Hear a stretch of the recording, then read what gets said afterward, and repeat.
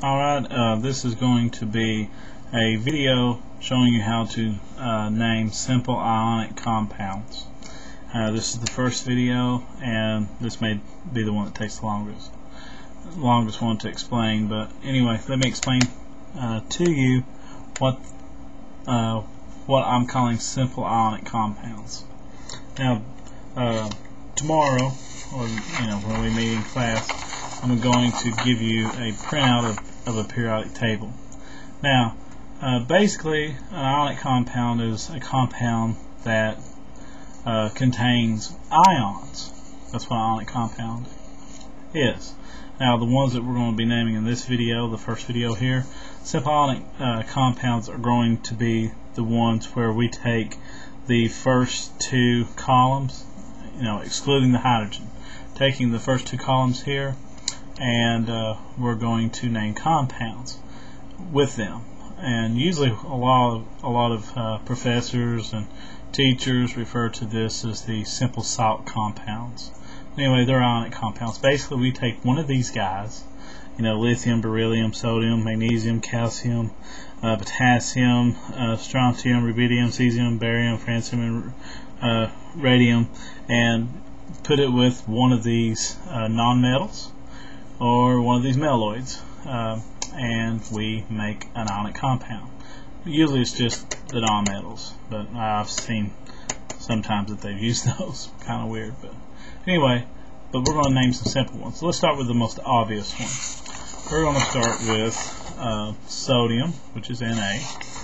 Okay, so we're going to start with sodium, and we're going to pick a nonmetal. And the nonmetal that we're going to pick is obviously going to be something easy. We're going to pick this chlorine. And what we're going to do is we're going to see how we can take these two and put them together and make a compound. Okay, then I'll show you how you name them. Okay, well, first of all, what you need to know is that sodium as an ion has a +1 charge. Anything in this column would be +1. Anything in this column would be +2. For simple reasons, everything in this column would be +3, unless there's any exceptions, and I have those labeled for you on the back of your sheet if you need to look for them. You have technically, I'll call it ±4, then -3, -2, -1, and 0. These are the charges on the periodic table. That's kind of BS, but it fits the pattern, so we'll use it. Okay. Now, if you look at sodium, sodium is in the first column. So to write sodium ion, you write down Na +1. Okay. Chlorine, okay, is in column 17, which is right here. Okay.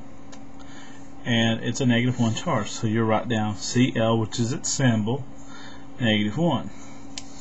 Now, what we're going to do is we're going to basically we're going to cross these numbers down. So basically what you're doing is, once you put the plus and the minus sign there, you're mainly just doing that to figure out which one's going to be written first. Your metal's always going to be written first because it's got the positive charge. The chlorine's going to be written second because it's got the negative charge. After that, really the plus and minus is not needed to write the formula. Okay, so what we'll do is we'll just ignore the plus and the 1. The plus and the minus on the ones. Okay, so we're just left with the 1 and the 1. And basically we just bring them down as little bitty numbers behind the Cl and bring it down behind the Na, and you end up getting Na1 Cl1. Now that looks kind of silly writing it like that. Now it's actually just NaCl, and if the numbers match, you don't ever have to write them.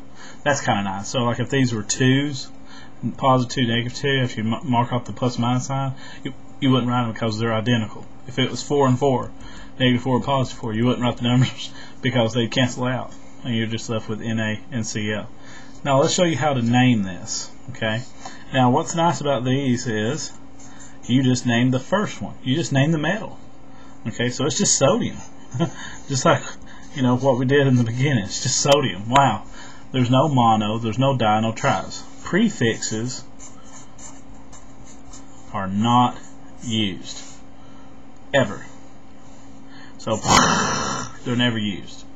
Okay. Now, the suffixes, I don't know if it's 2 F's or just 1 F, y'all know me. But the suffixes are used, so basically the IDEs are used.